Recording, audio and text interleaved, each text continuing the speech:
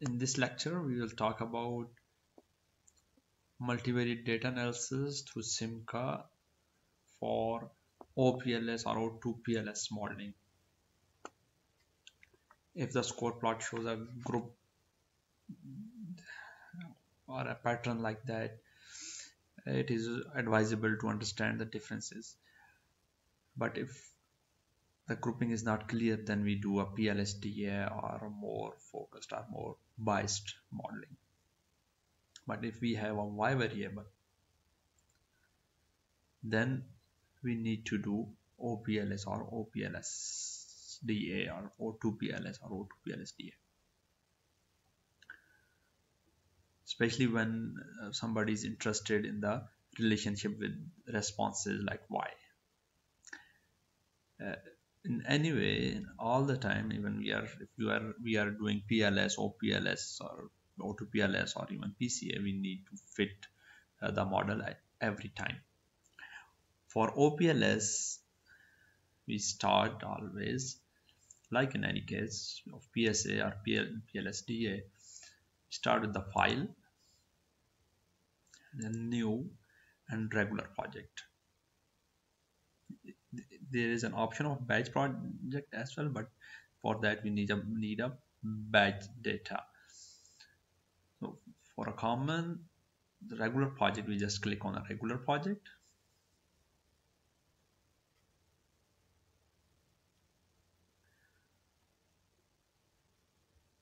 and then select the targeted Excel sheet.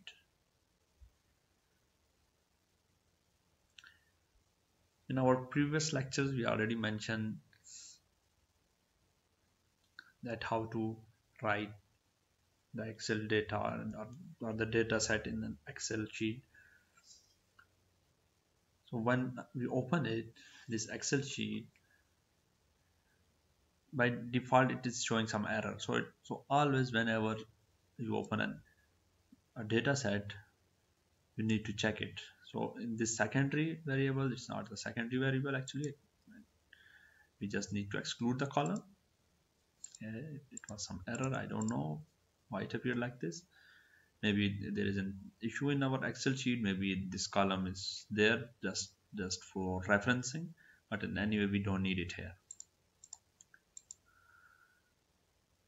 Then we have secondary ID. This one is not the qualitative ID, but this is the secondary ID, and this is the primary ID and the primary ID, and this one is the primary ID for variables. If you observe this thing, previously it was a quantitative data, and then it was showing issues here in the red lines. But when we do it correctly, secondary ID, then there is no problem there. And then we finish it by clicking this finish button.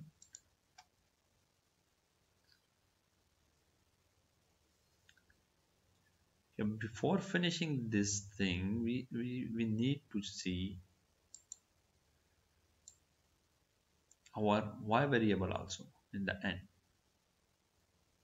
If we finish it here and save it on the desired location, still we can categorize the X variable and Y variable, and I will do it later stage as well.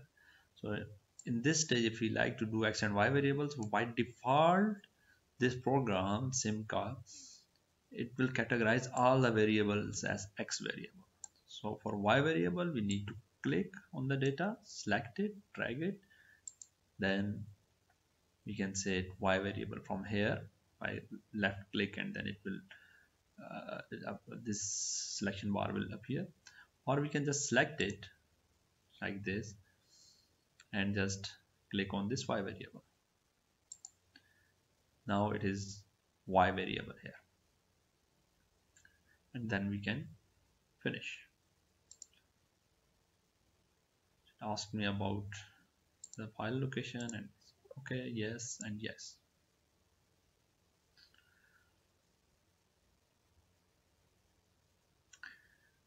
As our data set at this position, we excluded or removed the data from this part, it was an NMR data, and we didn't like to have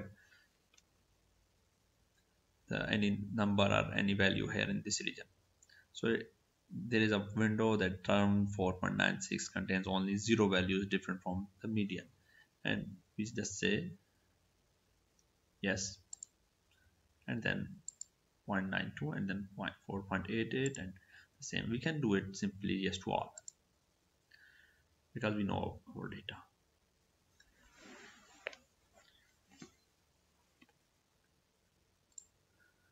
Now, as mentioned previously, we need to do autofit.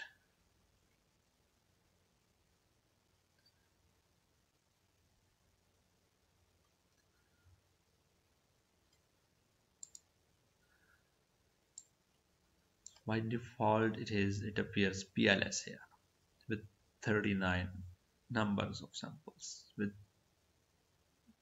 a higher R2X and R2Y is higher than 0.5.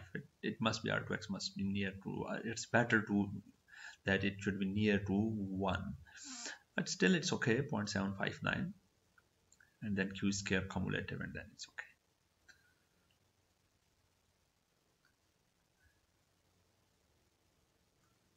In the same way, we can add component, we can remove the components from here. If it's only one component appearing in the summary of it, we can always click this to first, and it will show us the two first components. Same like PCA and PLSDA, we can click on overview plot or score plot or loading plot, or by clicking score plots, we can select the 3D plot or loading plot in 3D plot. It's same like PCA or PLSDA. So we can always search here and find our Y variable. You can see these two blocks.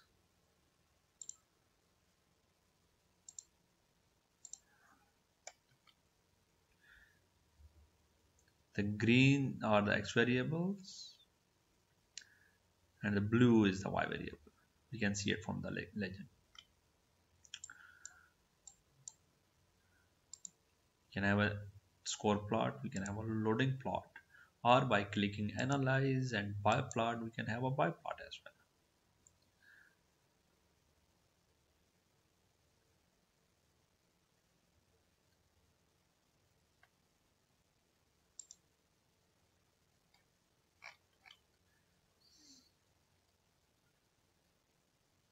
Same we can do hierarchical clustering.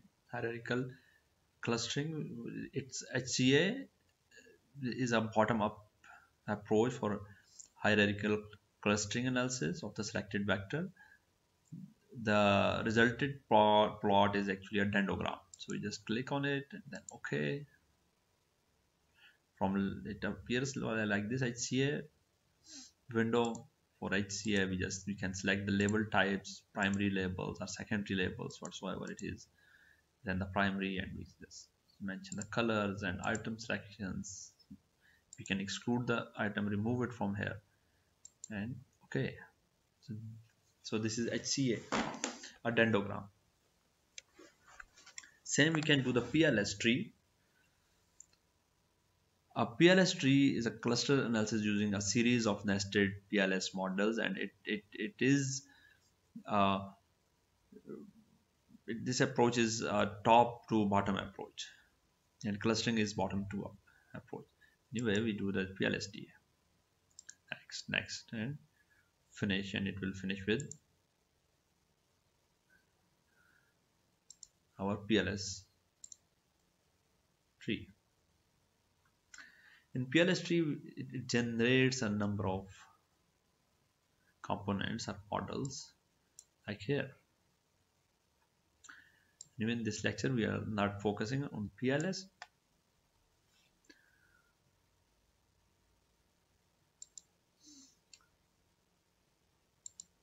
You can always remove by just selecting it and then delete, and then select this model and delete. So for PLS model, we like to do, if we like to do OPLS to see the effect of X on Y. In this data set, I used